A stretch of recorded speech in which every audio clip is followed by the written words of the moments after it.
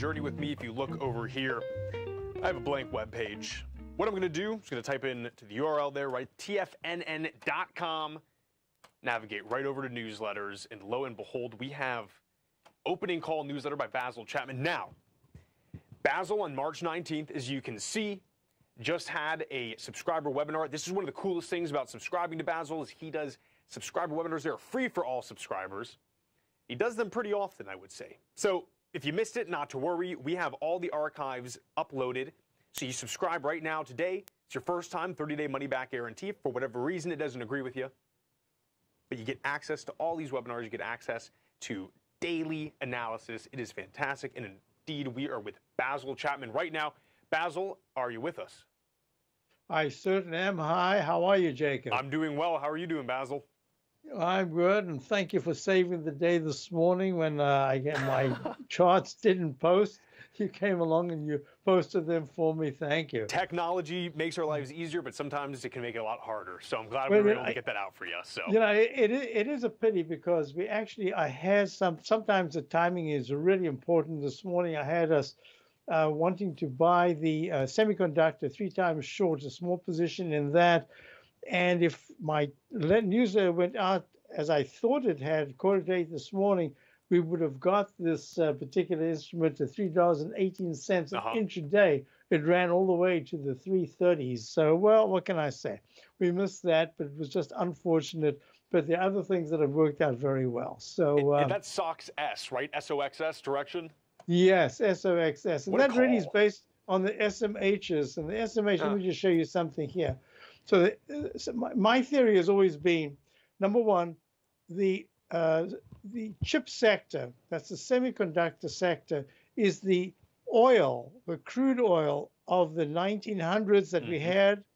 This is now the crude oil of the 21st century. Everything now has chips. So it's really important because for a long time, I'm not talking about years, I'm talking about almost decades, where the semiconductors have gone. Basically, that's where the market goes. And the semiconductors made an all-time high on the 8th of March at 239.14. Pulled back, made a peak D in the Chapman wave methodology, pulled back to the 213 area, and then rallied and started to stall. And my contention is, I'll just show this chart if I can. Let me just get this across here. There it is. That market basically has 3 core trends. One is where there's a straight line up or down. That's this green up, red down. Or it has a cup formation. It could be a V, but it's basically going from one point down and then back to that point. How it deals with that point when it gets back there is important. And an arch formation. So when it goes from a low, it goes to a high, it fails at a peak, A or a B, the first or second peak, and then comes back and retests that left side low. That's a problem. So here's a combination of 1 and 3. And you can see the semiconductors went straight down, ran up, made a little peak, failed, took it out, did it again, failed, took it out. That's what we call the dreaded H. And that means that if it takes out the left side low sharply, it can go a lot sharper. So that's the patterns that we were talking about when I did my webinar. I said, if we're about to have a consolidation phase coming into April, the pattern that we need to look at would be this H pattern. And here we've got the same large arch formation where we've gone to this peak B. That's the second highest peak from that low. And we'll see, because at this particular point, it's still good. The 9-period moving average is over the 14. That's just I call it the indicator of last resort. It's the one that really takes a long time to fail, can keep you in a position much longer than you anticipated. So here we've got the semiconductors about to turn down, hasn't yet crossed negative, but I'm watching because I think that'll be important. Now, what's really fascinating here is if we go to the Dow, and here we do have the Dow as a short, we have long-term positions, long-term that we're not touching in the Dow diamonds. That's the long position of the Dow. But on a short-term basis, we are short, and that so far is working. But even here, you can see this. I wonder if I can do this. I'll do this right here. This, or the chart on the right, this is the price of the Dow. Let me just change that to the Dow, INDU. And this is the price right now. You can see we've had so many of these gray. This is the price of the Dow, the big, thick gray line. Gray line coming down, and yet that 9-period moving average, even in that that early was a January sharp pullback. That green line did not turn pink. When it turns pink, you can see the market's going to head quite a bit lower. So I've been watching this very closely, and that's kind of the benchmark for me right now, whether or not we're having just a digestive phase or whether it's going to become a deeper consolidation. So that's where we are. So we are short the Dow, working out fine right now. We've also had a number of positions that have reached all-time highs or yearly highs over the last 2 weeks.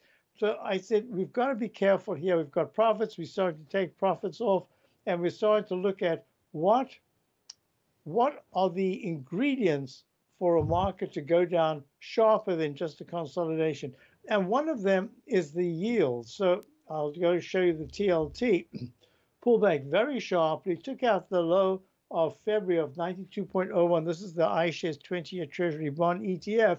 It went under it today, and you can see we're making in the weekly chart. This is the daily chart on the left, the weekly chart in the middle, monthly chart on the right, and you can see we're making lower lows and lower highs.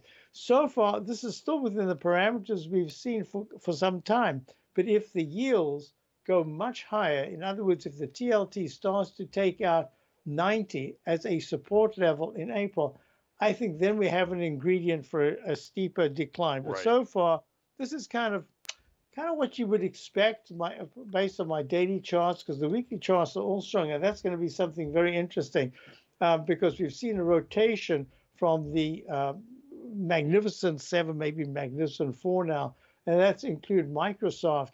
Microsoft made an all-time high just the other day on the 24th of March at 430.82, and is still holding. We're actually long from the 338 level, but the weekly chart is still only in leg C in the Chapman wave methodology. It's that fourth highest peak D. You can see we made one right there back in July of last year. We pulled back from 366 down to the low 300s. So far, the weekly charts in the Dow, I'll show you this here. Let me just go to it.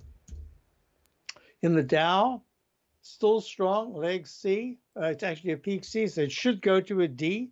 And we can go through the different weekly charts. So I'm looking at this one step at a time, and that's the daily chart. You can see we held the inside track propellant zone. This is that green, pink, narrow, rising trend line here. It's a little channel. Held it so far today, and we'll see if it takes it out. If the Dow starts to close under 39,000, I think that's going to be a problem. So there are certain areas that are still acting very well. For instance, we have a rig, rig is the Transocean Limited offshore drilling oil and gas. Well, you know, crude oil prices are going higher. So we've got this, and it's doing very nicely, and I think that's, so there are areas, regardless of whether there's a digestive phase, let's call it the tech sector or the semiconductors, I think there are a lot of areas that are actually doing quite well. So we're trying to ride those, and I like to have price levels, single digits, double digits or triple digits for subscribers who want different pricing for what they would like to buy. Absolutely. And Basil, again, congrats on that call with SOXS, doing fantastic today. Thank you so much for joining us. Thank you very much, Jake. Take care now, Basil. Folks, stay right there. We'll be right back.